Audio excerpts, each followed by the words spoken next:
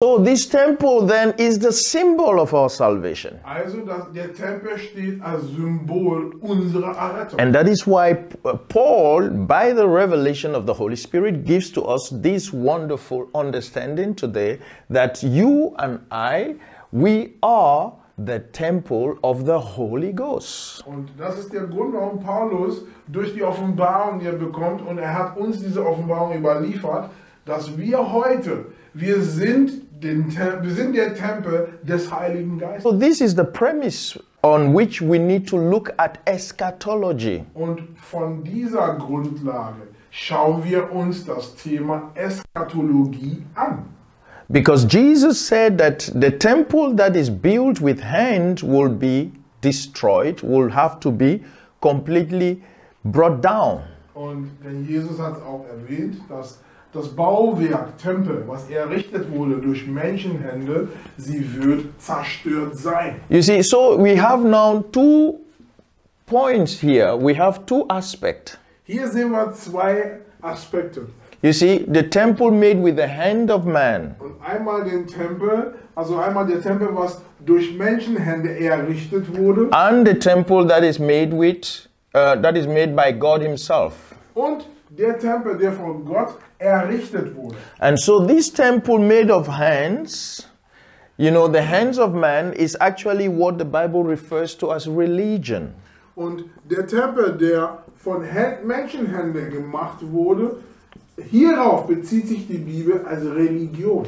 And he brings us, or he puts man in a place of bondage. Und dieser stellt den Menschen, und zwar an einem Punkt der Gebundenheit. Oder das gebundene Sein. The true temple is a temple in which God himself dwells in.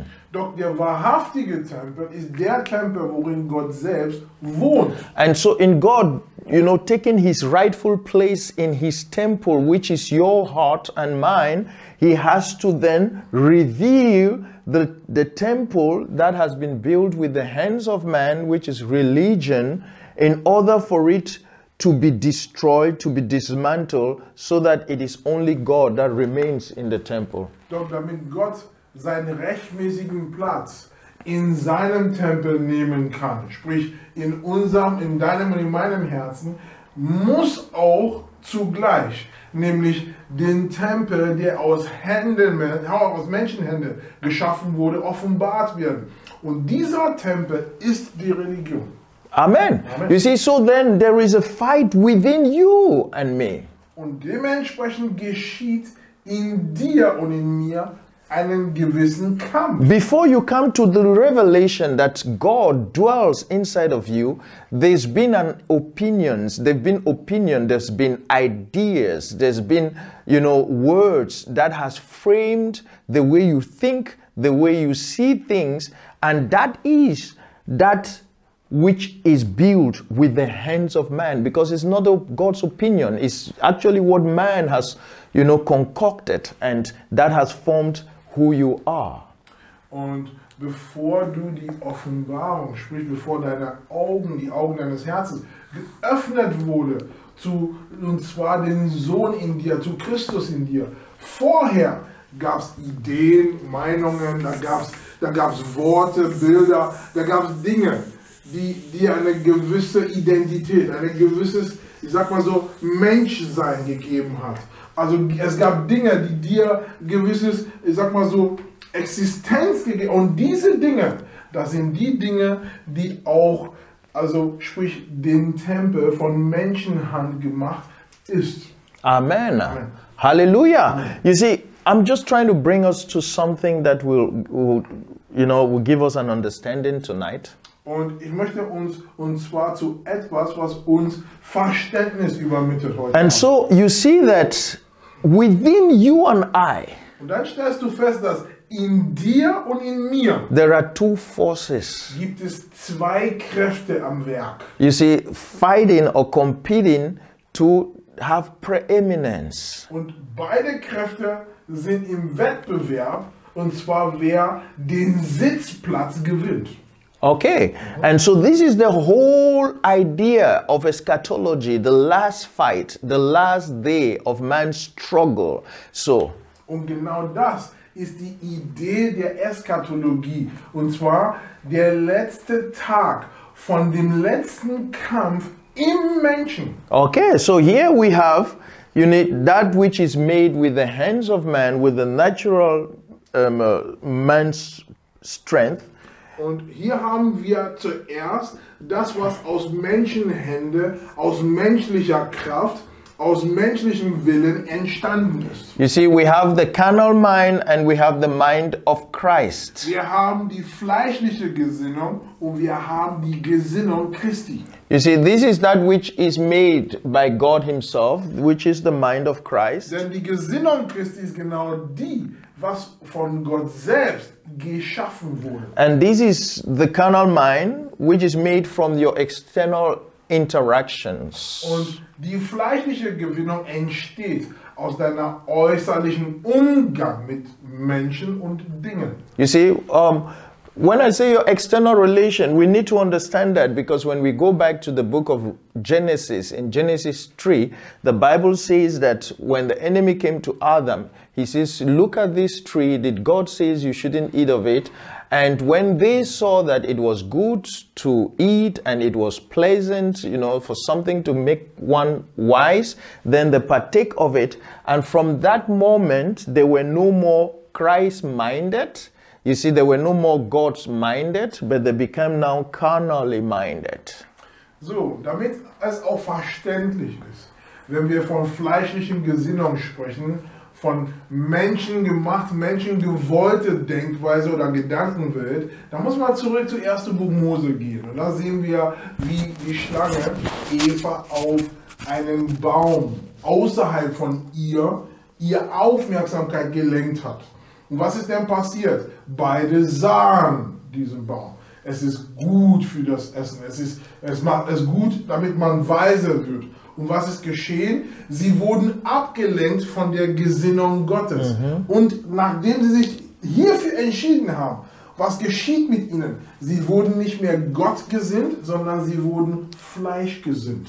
Okay, so all man's problems Und dementsprechend das ganze Problemwerk des Menschen is because of this, the carnal mind. ist aufgrund der fleischlichen Gesinnung. And so they both are, fighting against each other for supremacy and total reign in us. Und die fleischliche Gesinnung und die Gesinnung Christi, beide sind im Streit, beziehungsweise beide sind am Kämpfen. Nun wozu? Wer den Sitzplatz im Menschen bekommt. And so that's why the Bible says you don't live by what you see, but you live by what the Bible says, what the Word of God tells you. Und deswegen heißt es auch von der Bibel, du lebst nicht durch das, was du mit den Augen siehst, sondern du lebst aus dem, was Gott über dich schon gesagt hat. Hallelujah. Amen. You see, this is so very pertinent to realize that. Und das ist sehr, sehr wichtig, beziehungsweise das ist lebensnotwendig, Folgendes zu begreifen. You see, so this is the reason why we base the whole of our understanding, the concept of the temple. Und das ist auch der Grund, warum wir unser Verständnis wirklich auf das Konzept von dem Tempel gelegt haben. You see, eschatology, you see, has the temple as the center point. Eschatologie, und zwar beinhaltet den Tempel, und zwar als Zentralpunkt, also Mittelpunkt. Amen. Amen. Because, we fall in, you see, when we talk of our temple, we're talking of the mind, okay? Because we need to get this clear. Es ist wichtig auch zu begreifen, dass wenn wir vom Tempel sprechen, wir sprechen von der Gesinnung, von der Gedankenwelt im Menschen. Amen, because this is where man fell. Denn wo ist der Mensch abgefallen? Und zwar in seiner Gesinnung. Okay, in his soul. Ja, in seiner Seele ist er To put it precisely, and man is to be saved in his soul. Und der Mensch soll Errettung, und zwar in seiner Seele gewinnen. Glory be to God. Ehre sei Gott. And so yesterday we actually brought out the fact that salvation is within you. Und gestern haben wir es hervorgehoben, richtig rausgebracht, dass Errettung ist in dir drin. You see, because look at it, you know, in the Old Testament, he had to relate with his people, you know, from an external perspective. But since his desire was to dwell within you and reveal himself in you, as you, so the New Testament changes the whole relationship that God has with man. So God does not relate with man again from an external perspective. In other words, God is trying to say that your salvation, that which will rescue you from your suffering, from your fears, from your poverty, does not come from outside. It is within you. Amen. Und es ist auch wichtig, demzufolge zu begreifen, dass im Alten Testament war der Umgang, die Beziehung zwischen Gott und Mensch einfach äußerlich. Ja, da hat man gesehen in den Waschungen, in den ganzen Ritualen und so weiter. Nun kommen wir in das Neue Testament hinein. Da änderte sich Gottes Umgang mit den Menschen komplett. Denn warum? Gottes Absicht ist immer noch dieselbe, denn warum? Gott möchte in den Menschen wohnen, in seinem Tempel. Also, warum möchte er denn die Errettung des Menschen soll aus seinem Innern kommen? Gott möchte im Menschen sein, damit er sich dem Menschen zeigt. Und in dieser Vorzeige Gottes, da sieht der Mensch seine Spiegelung, nämlich er sieht sich selbst in Gott. So your salvation, deine Errettung also, is within you. Ist in dir drin. And so the whole scriptures, dementsprechend die Schriften als Ganze, is showing you, zeigt dir, how your Savior, wie dein Retter, has come to live within you. Und zwar zu dem gekommen ist, in dir zu wohnen. And so he's changing the way you think. Und dein Retter ändert deine Denkweise. You see, to bring you away from the earthly perspective, the low mind of earthly apprehensions of things. Dich, und zwar aus der irdischen, also niedrigen Bewusstsein rauszuholen, und zwar dich aus diesem, ich sag mal so, gewöhnliche Art und Weise zu denken und zu fühlen. Okay, and he's taking you into a higher aspect of thinking, which I refers to as the higher mind. Und er führt dich, und zwar zu der höheren Denkweise, und hierauf beziehe ich mich als nämlich die höhere Bewusstsein bzw. das höhere Denken. You see, Paul used this terminology. He talks about above, you know. He talks about, you know, below or earthly.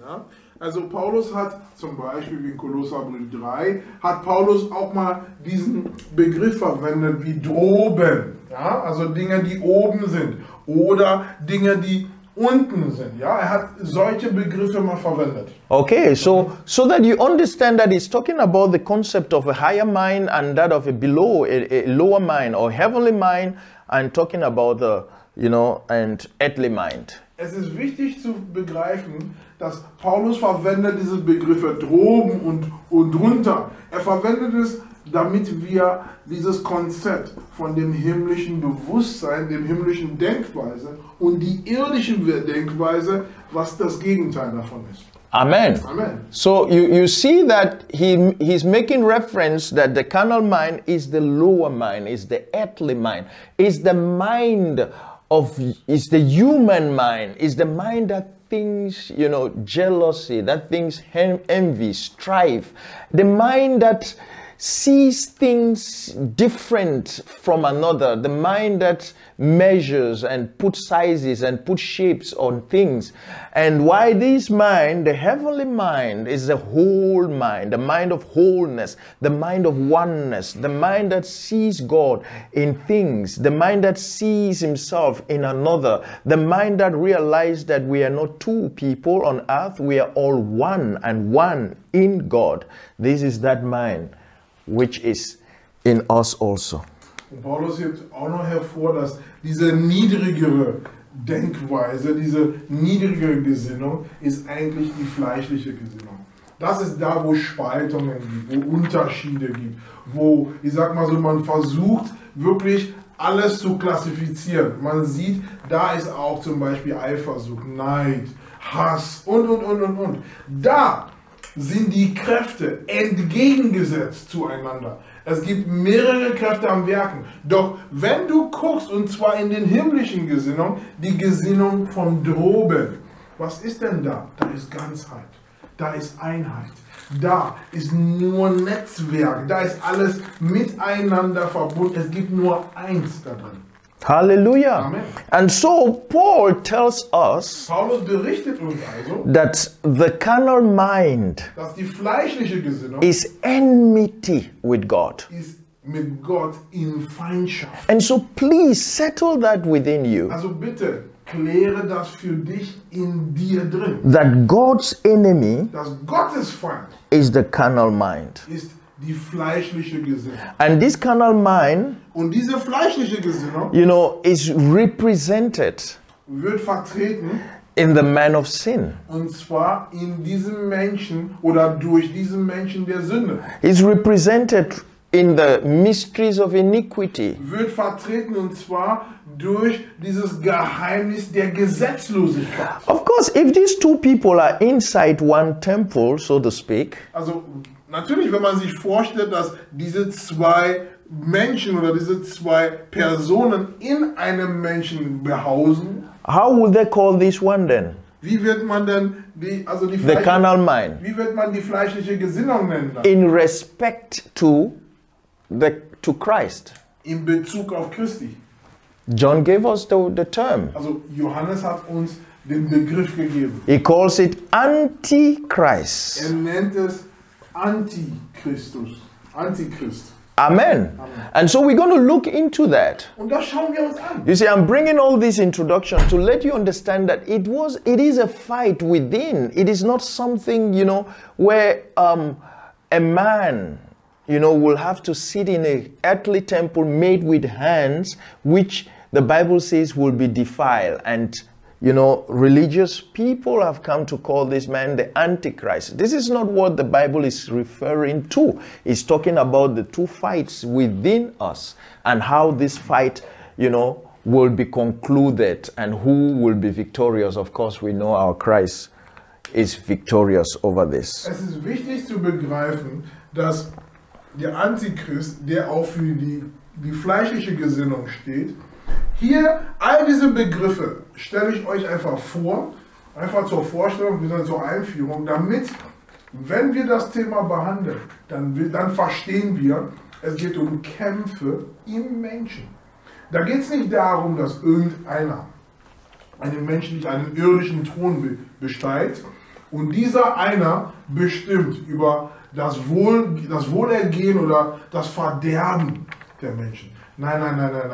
Hierbei geht es darum, dass im Menschen findet dieser Kampf statt. Der Kampf zwischen dieser Mensch der Sünde und der Mensch in Christus. Zwischen fleischlicher Gesinnung und Christi Gesinnung. Und das ist wichtig auch zu begreifen, damit später, wenn wir sehen, wie Christus gesiegt hat, ja, dass das auch Bezug auf uns nimmt, nämlich in unserem täglichen Siegeswandel. Ja, das wird denn das Verständnis verstärken. Amen. So, 1 Corinthians 2, the verse 16, just to, you know. Wir schauen uns mal kurz in die Bibel, in 1. Korinther 2, Vers 16. The last verse of 1 Corinthians 2, the Bible tells us that for who had known the mind of the Lord, that he may instruct him, but we have the mind of Christ. 1. Korinther 2,16, denn wer hat den Sinn oder die Gesinnung des Herrn erkannt? Wer, der ihn unterweisen könnte? Wir aber haben Christi Gesinnung. Glory be to God. You see, so Paul is saying that you and I, we Christians, we who have believed in our Lord Jesus Christ, we have the mind of Christ. Und Paulus sagt ja ganz klar, wir, diejenigen, die Jesus Christus als ihr Leben angenommen haben, wir haben die Gesinnung Christi. Amen. Amen. Hallelujah. Hallelujah. You know, I want to bring this so that we understand that your true mind is the mind of Christ. Ich möchte das hervorbringen, damit du verstehst, dass deine wirkliche Denkweise ist die Gesinnung Christi. You see, the carnal mind Ja, die fleischliche Gesinnung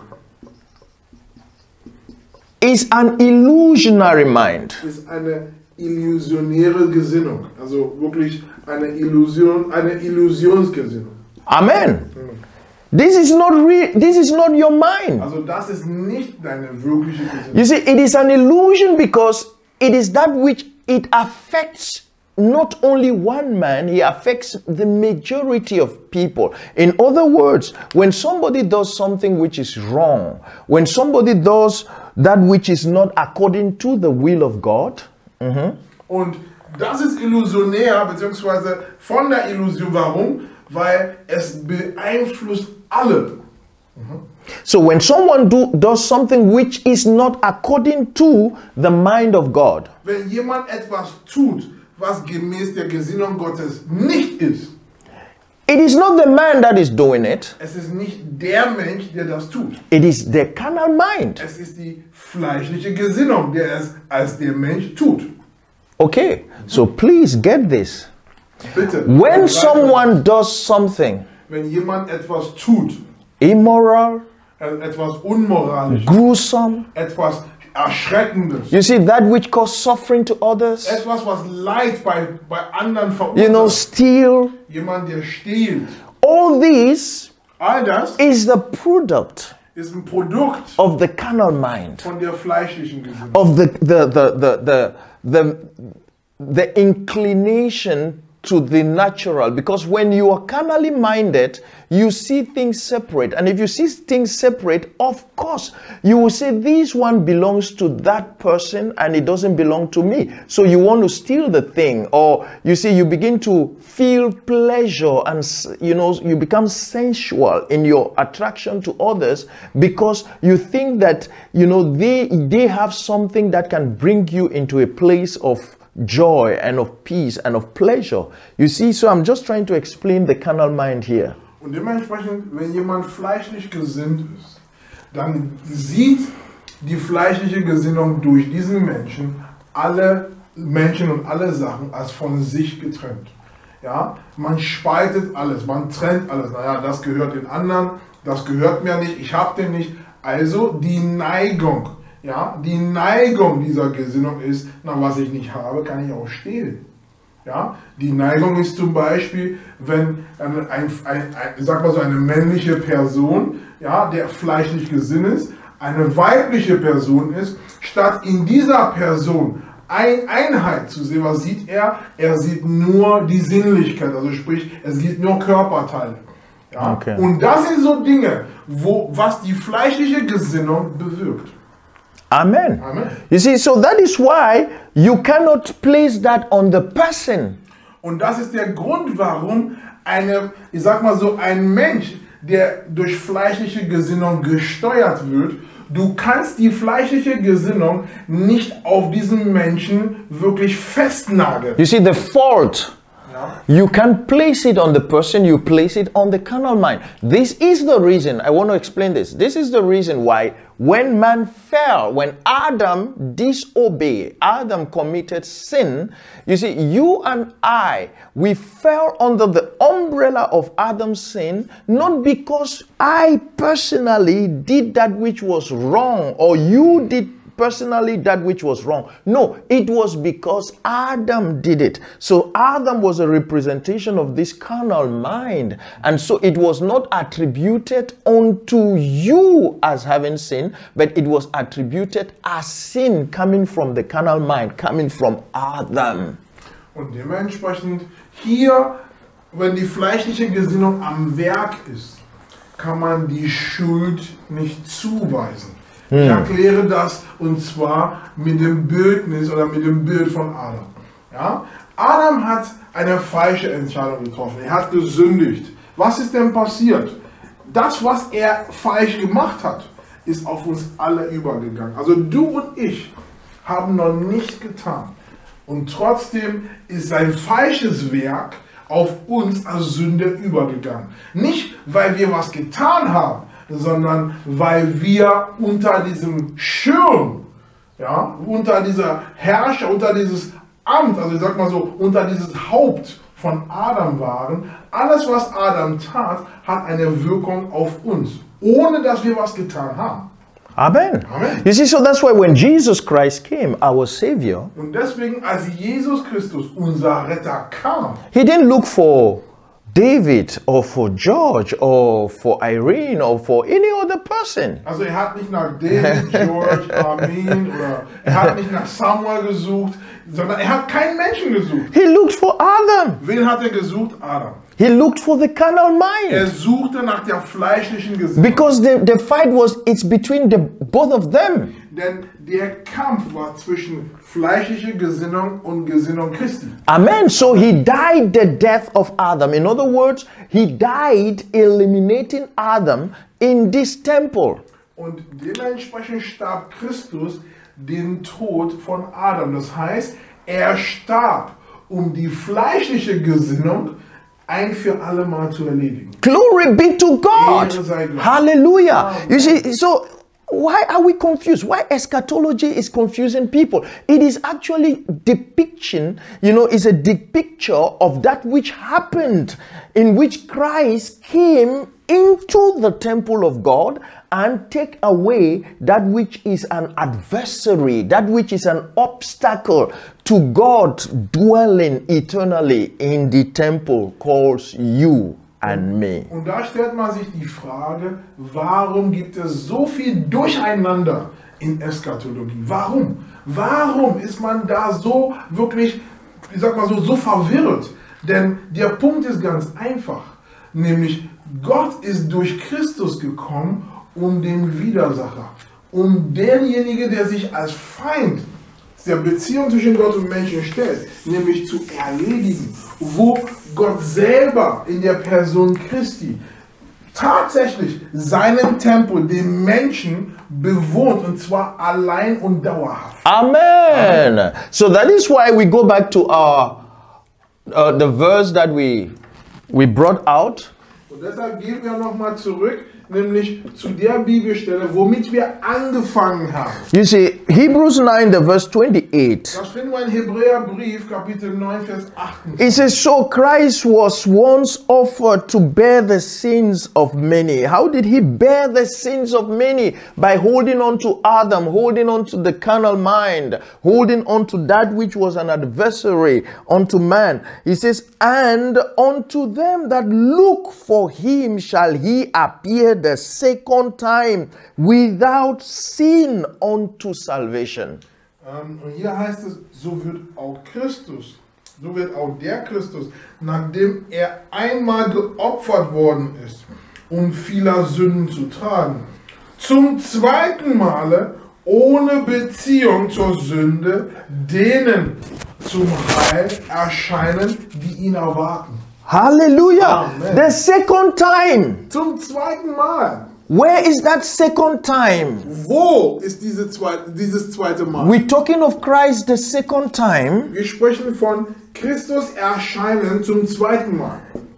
He comes as revelation. Nun erscheint er als Offenbarung. So that's why the Bible says Und apocalypsis. deswegen spricht die Bibel von Apokalypsis. You see, we saw that in Revelation 1, the verse number 1. Und das sagen wir in Offenbarung 1, Vers 1. And so Jesus Christ said to Paul, Und da sprach Jesus Christus zu Johannes. Galatians 1, the verse number 16. Also Entschuldigung, zu Paulus in Galaterbrief 1, 16. He says that the Son may be revealed in you. Nämlich, dass der Sohn in dir offenbart He's ist. talking of the second time. Und er spricht hier von dem zweiten Mal. The first time, Das erste he Mal, came physically er ist körperlich erschienen. so that he can destroy, he can put to an end the external ordinances, which was a shadow of that which is actually projecting what God will do in eradicating the carnal mind, in eradicating Adam. Er kam, um körperlich die ganzen Vorschattierungen, sprich die ganzen körperlichen Ordnungen, Rituale, alles was Adam darstellt, nämlich zu erledigen und ein für alle Mal zu vernichten. Amen. Because the strength of sin is the law. Denn die Kraft der Sünde ist das Gesetz. You see, the carnal man is strengthened. His power is in the law. Do this, don't do that. You know, analysis, conclusion, judgment. And that is the strength of the carnal mind. And so Jesus Christ came and fulfilled the law so that the law will not be the measurement by which man is to live by.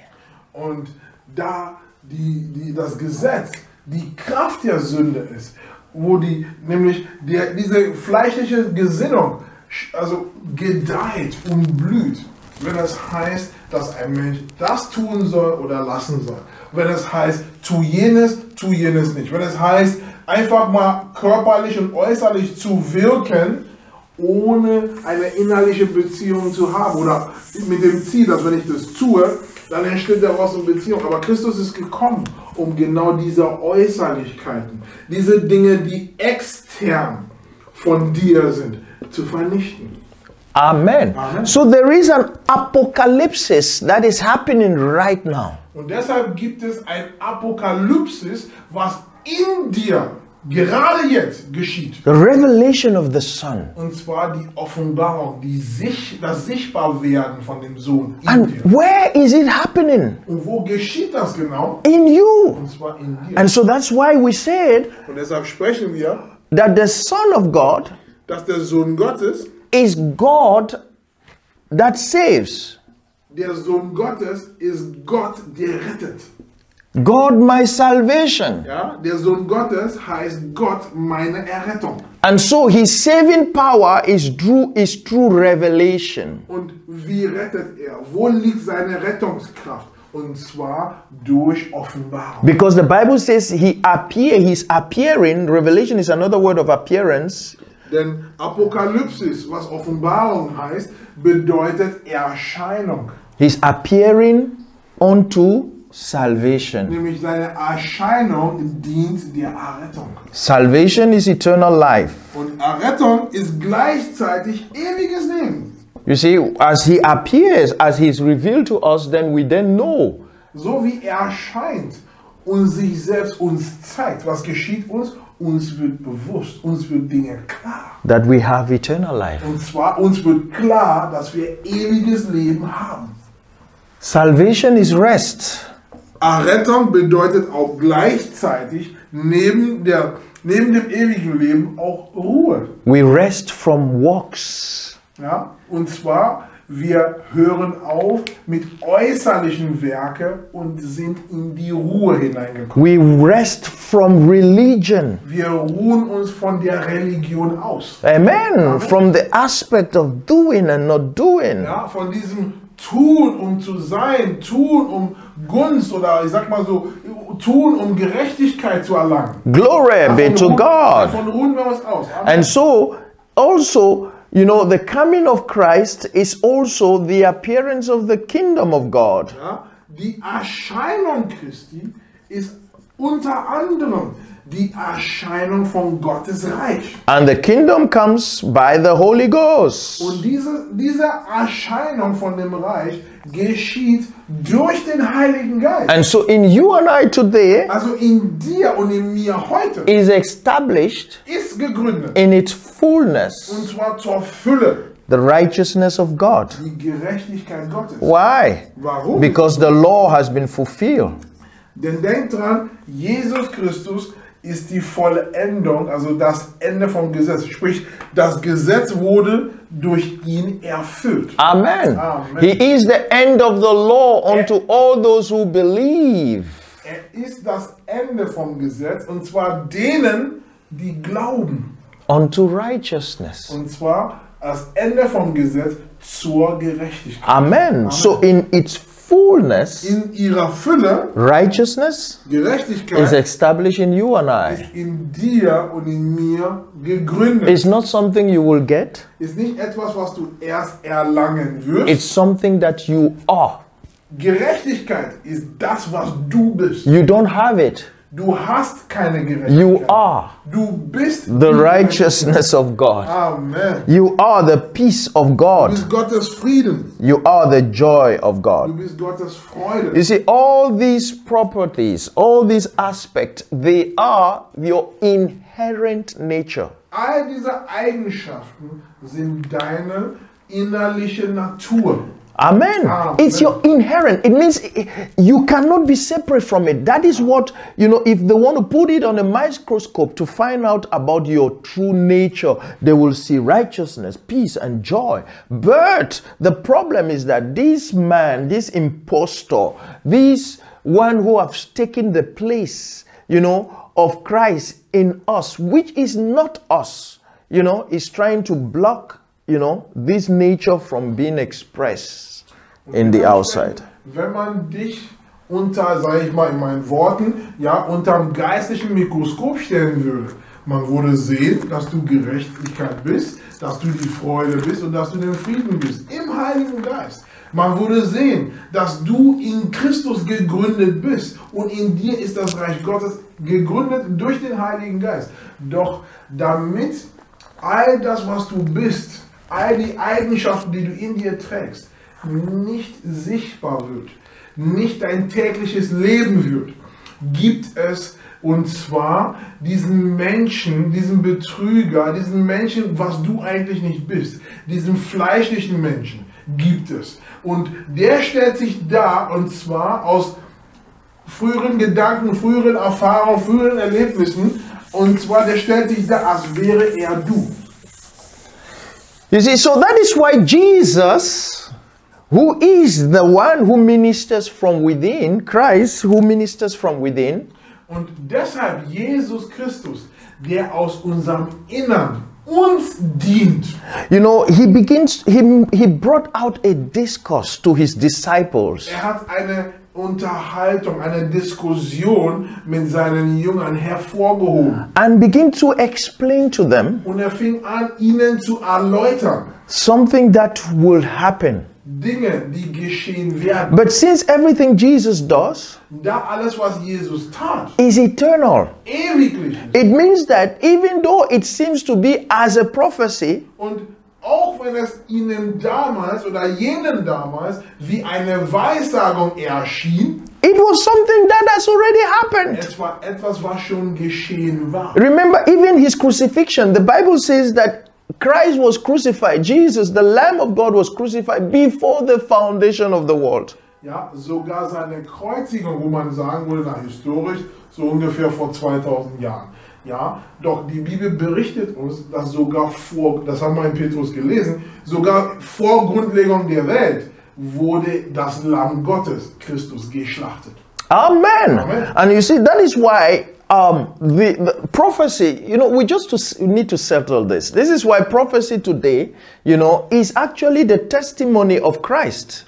Und deshalb, und das muss man auch mal wirklich erläutern und zugrunde legen, nämlich Prophetie heute, Weissagung heute, ist eigentlich Christus zu bezeugen. The spirit of prophecy, der Geist der Prophetie, is the testimony of Christ. Ist tatsächlich die Bezeugung oder das Bezeugen Christi. Revelation 19, the verse number 10. Das finden wir in Offenbarung, Brief 19, Vers 10. So when you're prophesying, wenn du weissagst, you're testifying. Das heißt, du bezeugst of Christ. Und zwar Christus. And since Christ cannot be in the past nor in the future, so you're actually declaring that which is an actuality. Und da Christus nicht weder in der Vergangenheit noch in der Zukunft sein kann, das heißt, das, was du bezeugst, ist tatsächlich Wirklichkeit. Amen. So that is one challenge. Und das ist eine Herausforderung. That the carnal mind holds us captive. Also womit die fleischliche Gesinnung den Menschen gefangen hält. You see, so you now, listening to me say, but how can it be? Not in the past, not in the future. That is the carnal mind talking to you now. Say, hey, you have to look at things from the past and the future. That is the fallen mind. The eternal mind, the mind of Christ, sees things in actuality, sees things in the present, sees things in the now. And so whenever it has to do with the one that inhabits eternity, it is always now. And so that is why, please, whenever there is a spirit of prophecy in operation, it is actually a confirmation of that which is an actuality, because it's a testimony of Christ. Und deshalb, wenn du anfängst über, wie kann das gehen? Ja, also einmal nicht in der Vergangenheit und nicht in der Zukunft, und du fängst zu rechnen, zu überlegen und all das, das ist einfach nur, das zeigt nur, dass du gerade dich auf dieser fleischlichen Gesinnung bist. Das heißt, du operierst, du funktionierst gerade aus dem fleischlichen Denken heraus. Und deshalb ist es wichtig zu erkennen, dass in der Gesinnung Christi, da ist Weissagung, nämlich eine Verkündigung dessen, was Tatsache ist, dessen, was Wirklichkeit ist, dessen, was gerade geschehen ist, also in der Gegenwart ist. Das heißt, auch wenn man das am Sagen ist, da es die Worte Gottes ist, die Worte Gottes ist nicht in der Vergangenheit, ist es nicht auch nicht in der Zukunft, ist immer gegenwärtig. Hallelujah. Amen. Glory be to God. You see, sei Gott. 2 Corinthians In 2. Korintherbrief, bitte aufschlagen. 6, the verse number 2. Wir schauen uns Kapitel 6, Vers 2. Just quickly, let's see something here quickly. Wir möchten etwas ganz schnell anschauen. You see, Paul says, for he said, I have heard thee in a time accepted, and in the day of salvation I have secured thee. Denn hier heißt es, denn er spricht, zur willkommenen Zeit habe ich dich erhört. Am Tage deiner Errettung habe ich dir geholfen. Amen. Amen. Then he said, behold, now is the accepted time. Behold, now is the day of salvation. Dann geht's weiter. Siehe, jetzt ist die hochwillkommene Zeit. Siehe, jetzt ist der Tag der Errettung. Amen. Amen. You see, so when is the time? When is the accepted time that God has ordained to secure you, to rescue you? Wann ist die hochwillkommene Zeit, dich zu erretten, dich aus der Gefangenschaft zu nehmen? He says now. Hier heißt es jetzt. Now. Jetzt. So the time of salvation Also die Zeit der Errettung is now. ist jetzt. So salvation, Errettung, which is the Son of God in you, der auch der Sohn Gottes in dir ist, is now. ist gerade It's jetzt. not something in the Ist past. nicht etwas Vergangenes. It doesn't know the past. Er kennt die It Vergangenheit. doesn't know the Er future. kennt die Zukunft. So he needs your attention now. Also er braucht jetzt deine Aufmerksamkeit. You see, when you live in the now, Wenn du in der Gegenwart lebst, you live in the power of salvation dann lebst du in der Kraft der Errettung. because you are saved from fear. Denn warum? Weil du von der Angst gerettet bist. Because now there is no fear. Denn in der Gegenwart gibt es keine Angst. Now, if you begin to think about Corona right now, Wenn du gerade über Corona denken würdest, you see, you begin to, that thinking about the coronavirus will project you. That thinking, not you, you physically, you're in a place. Now, the thinking will project you into a future. und was geschieht bei dieser Covid-19-Überlegung? Die Überlegung selbst, also nicht du, denn du bist ja körperlich da und schaust uns zu und genießt es. So, aber die Überlegung, die du zugelassen hast, führt dich, projiziert dich, treibt dich in etwas Künftiges hinein. So you begin to see yourself or your friends or your loved ones being affected affected because that is what the information is doing to your thinking. You see, the information, where is it coming from? It's coming from the carnal mind. And so now you entertain it, even though physically you are somewhere, but you see yourself by the power of your imagination through the influence of that information concerning the coronavirus. And from there, you begin to feel fear. You begin to feel it, fear, and you begin to feel anxiety. Und dementsprechend, was geschieht in dieser Projizierung, indem du durch diesen Gedanken aus der Information über Covid-19, ja, in diesen Gedanken wirst du projiziert in die Zukunft. Das heißt, obwohl du irgendwo bist körperlich, du wirst projiziert. Und wenn du da projizierst, was geschieht denn mit dir in dieser Projizierung? Du fängst an, deine Liebenden, deine Verwandtschaft, Freunde zu sehen, und zwar auf eine Art und Weise, die nicht Christus ist.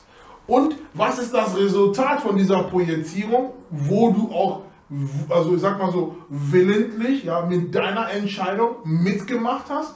Was geschieht denn dabei? In dir fühlst du, spürst du die Angst.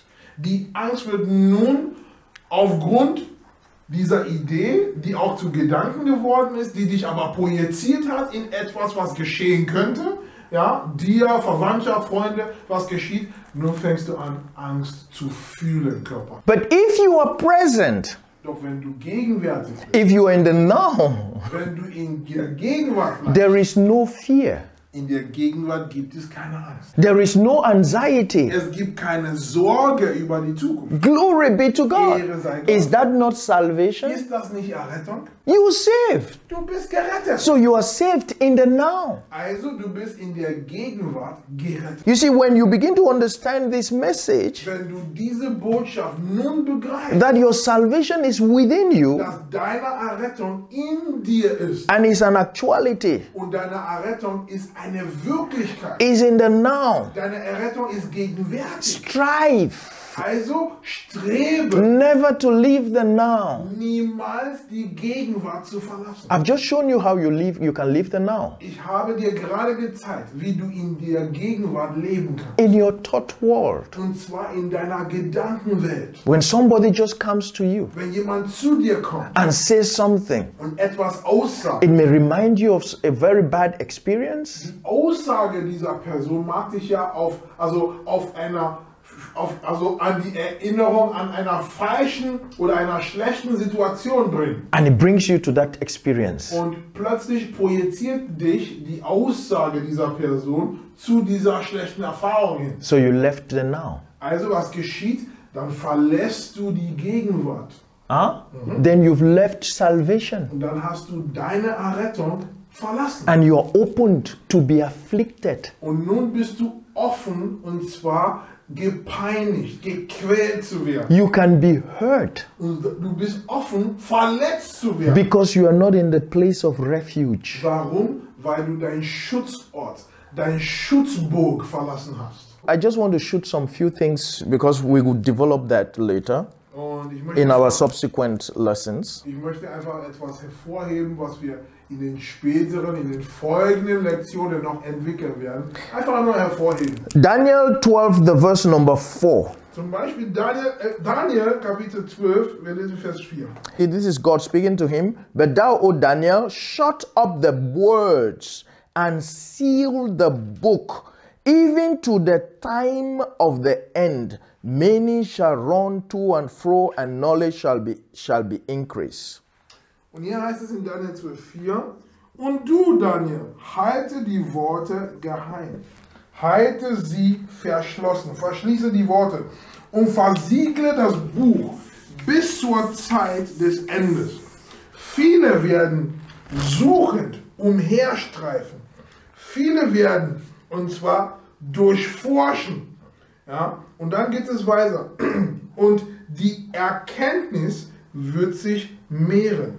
Amen. Amen. You see, so here, look at, I want you to see something here.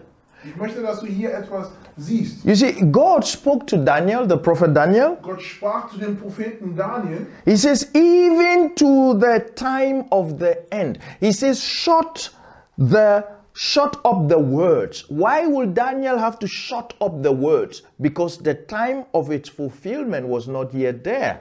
You see, so he says, shut up the words and seal the book. Denn hier heißt es, halte die Worte verschlossen und versiegle das Buch bis zur Zeit des Endes. Warum soll das so passieren? Weil die Zeit, in der das Wort geschehen wird, noch nicht gekommen ist. Okay. Amen. You see, because if you look at the book of Revelation, Wenn du Offenbarungsbrief anschaust, the words is no more closed. ja, das Buch wurde nicht mehr versiegelt. Die Siegel davon wurden aufgemacht. The word first and then the book. Ja, You see, because it's two Wort, things, yeah. Zuerst das Wort und dann das Buch. You see, you see in Revelation 5 where the book is open. Und man konnte in Offenbarungsbrief 5 sehen, wo das Buch geöffnet wurde. When? Wann? The time of the end. Nämlich zur Zeit des Endes. Look, I want to let you understand. Maybe you never thought about that. Ich möchte dir etwas zum Verstehen geben. Vielleicht hast du noch nie drüber nachgedacht. There is nowhere in Scripture where the Bible talks about end time. Es gibt nirgendwo in der Schrift, wo die Bibel über die Endzeit spricht. Please relax. Bitte entspannt. You see, that's why at times we have to be like the Bereans, you know. Acts 17, the verse 11. We have to be like the Bereans. We have to look into the scripture, not to criticize, not to judge those that are bringing the scripture to us, just to help them, because, you know, at times we can concoct things in our mind and thinking that we are speaking the word of God. There is nowhere in scripture where you have end time. It is the time of the end. Is a big difference. Und genauso wie die Berührer ist es wichtig, dass wir genauso wirklich Geduld haben und auch die Dinge für uns anschauen. Denn, ich gehe mal von hinten an, es gibt nirgendwo in der Schrift, wo die Endzeit steht, sondern es gibt nur die Zeit des Endes. Und bei diesen Begriffen gibt es einen großen Unterschied. Es ist keine Wortspielerei oder so. Amen. Amen. You see, which end? Von welchem Ende The spricht die Schrift?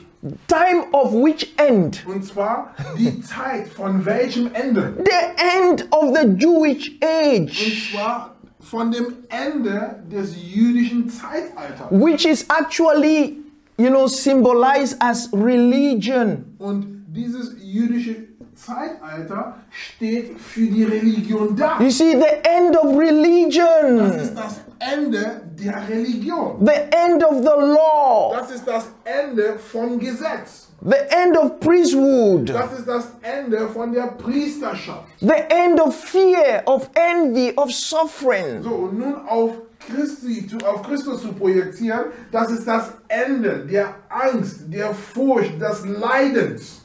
So time will not end. Die Zeit selber endet nie. You see, that's why they turn it and say end time. Und da hat man dann nun, und zwar diesen Begriff, die Zeit des Endes in Endzeit. Also man würde denken, die Zeit kommt zu Ende. Die Zeit endet nie. No. Nein. No, no, Auf no. keinen Fall. Time will be swallowed up by eternity. Und zwar die Ewigkeit verschlingt die Zeit. Glory be to God. When the sons of God Wenn appears. die Söhne Gottes in Erscheinung, in Manifestation treten. Amen. Amen. Hallelujah. So Daniel says the time of the end. Daniel sprach von der Zeit des Endes. It is also the same that Paul says in 2 Corinthians that we just read. 2 Corinthians 6:2. Genau dasselbe sagte Paulus in 2. Korinther 6,2. He says time accepted. Hat hier nämlich von der angenommenen Zeit gesprochen. Hallelujah. It's the same thing. Es ist dieselbe, also dasselbe ist gemeint. Because that time accepted is a time of salvation. Denn diese hochwillkommene Zeit, das ist die Zeit der Errettung. Amen. Amen. It's a time where the mind of God, the mind of Christ in you begins to operate. Das ist die Zeit, wo die Gesinnung Gottes Gedankenwelt in dir die Oberhand übernimmt, und zwar dauerhaft. Hallelujah. Amen. It's not your mind. Das ist nicht deine It's Gesinnung. not my Das ist mind. nicht meine In Gesinnung. terms of human, Und zwar menschlich gesprochen. it's the mind of Das Christ. ist die Gesinnung Christi. That is what the Bible refers to as Aber grace. genau das meint die Bibel mit Gnade. God reigning through you and Und I. zwar Gott herrscht durch dich und mich. Amen. Amen. Abundant grace and righteousness has been given to us that we may reign in this life through one, Christ Jesus, through one. Who is that one? He's talking about the mind of Christ. Is the one that reigns in us. Is the one that judges. Is the one that makes conclusion. Is the one that brings opinion in terms of every matter that we look or we face in life. Und dementsprechend spricht es in der Bibel, besonders auch in Römer 5, Vers 17, nämlich, dass, und zwar durch Überfluss an Gnade, die wir bekommen haben, und an Gerechtigkeit, herrscht eine auf diesem Leben. Und zwar, wer ist dieses eine, der herrscht? Und zwar die Gesinnung Christi. Die Gesinnung Christi sorgt für das Urteil, sorgt für das Beurteilen, sorgt für das Richten, sorgt für das Unterscheiden. Die Gesinnung Christi hat alles im Griff, was uns angeht. Wir brauchen nur noch auf diese Gesinnung zu vertrauen. Hallelujah. Amen. The same, Habakkuk also gave us the same thing. Dasselbe finden wir auch in Habakkuk. Habakkuk 2. Habakkuk 2. You see, I mean, we know this. We know this verse. Also diese Bibelstelle ist wirklich bekannt. You see, from the verse number 1. Also ab Vers 1. You see, when we want to achieve something, oh, we must have a vision and all those Also das things. kennt man in Bezug auf der Lektion über Vision. Ja? Dass man sagt, Mensch, wenn du etwas erreichen willst, du musst Vision haben und man zitiert gerne von hier. Ja? But we need to understand the premise from which Habakkuk wrote this. Habakkuk was not writing this because he saw that you will want to establish a business, you will have to establish a company. You know, that was not in the mind of Habakkuk. You know, you see, this is a spiritual book. Habakkuk saw something different. He was talking about apocalypse. The vision here is the word revelation, apocalypse. When you see the agenda, the final agenda of God will be unveiled in salvation. Und deshalb ist es wichtig, auch hier zu begreifen, dass als Habakkuk nämlich das Wort des Herrn bekommen hat, da hat er nicht eine Geschäftsidee im Sinn, er wollte nicht unbedingt einen Einkaufsladen öffnen oder eine Fabrik oder sowas. Das war nicht hier gemeint, sondern hier geht es, dass nämlich das, was Gott zwar in die Errettung mit den Menschen vorhat, das soll offenbart werden, das soll sichtbar sein, das soll manifestieren. Und deswegen hatte Habakkuk im Sinn, nämlich Apokalypse, sprich die Offenbarung von Gottes Plan, Menschen zu erretten. Hallelujah. Amen. He says, I will stand upon my watch and set me upon the tower, and I will watch to see what he will say unto me, and what I shall answer when I am reproved. Habakkuk 2,1: Auf meinen Posten will ich treten und auf den Wall mich stellen und will spähen, um zu sehen, was er mit mir reden wird und was für eine Antwort ich auf meine Klage, sprich auf meine Vorhaltung, nämlich erhalte. And the Lord answered me and said, write the vision, Habakkuk, and make it plain upon tablets, that he may run that reads it. Und der Herr erwiderte mir und sprach, schreib die Vision auf, und zwar deutlich auf die Tafel, damit man es geläufig lesen kann. Amen. The vision, write it Die down. Vision, schreib sie nieder. Schreib It's sie auf. talking about salvation, your salvation. It's talking about the agenda of God in concerning your life. Also hier geht es um Gottes Agenda für das Leben der Menschheit. Die soll niedergeschrieben werden. It says, for the vision, the verse number 3, the vision is yet for an appointed time. Denn hier heißt es in Vers 3, denn die Vision, was wir gesagt haben, das ist die Offenbarung der Errettung des Menschen, nämlich die Vision gilt erst für die festgesetzte Zeit. Amen. Appointed time. Festgesetzte Zeit. Hallelujah. Amen. He says the vision is, but at the end it shall speak. Ja? Also sie strebt auf das Ende hin und lügt nicht. the end, the appointed time of the end. Ja, diese Zeit, und zwar, also diese festgesetzte Zeit, und zwar ist für das Ende, sprich, die Vision ist für die festgesetzte Zeit des Endes. You see, Habakkuk was corrected Also Habakkuk wurde berichtigt. through the vision. Und zwar durch die Vision. And we all understand that salvation is corrective. Und wir alle, zumindest durch die Lektion, haben wir verstanden, dass die Errettung berichtigend ist. Okay? Amen. Then it says that this vision, this salvation Diese Vision entspricht dieser Errettung. is for an appointed time of the end. Ist für eine festgesetzte Zeit des Endes. The end of the law, Und the zwar end. das Ende des Gesetzes. Glory be to God. Ehre sei Gott. Amen. Amen. You see, it's clear and say not lie. It says this vision will not lie. You see, but at the end it shall speak and not lie, though it tarry. Ja. Wait for it, because it will surely come. It will not tarry. Denn die Vision gilt erst für die festgesetzte Zeit und sie strebt auf das Ende hin und lügt nicht. Wenn sie sich verzögert, warte darauf, denn kommen wird sie und sie wird nicht ausbleiben. Oh, I love this, Pastor George. I love it. Ich liebe das. It says, though it tarry, wait for it. What is it talking about? The vision is salvation, right? The vision is the Son of God coming inside of you. The vision is the revelation, right? He says that though it tarries, it will come to pass.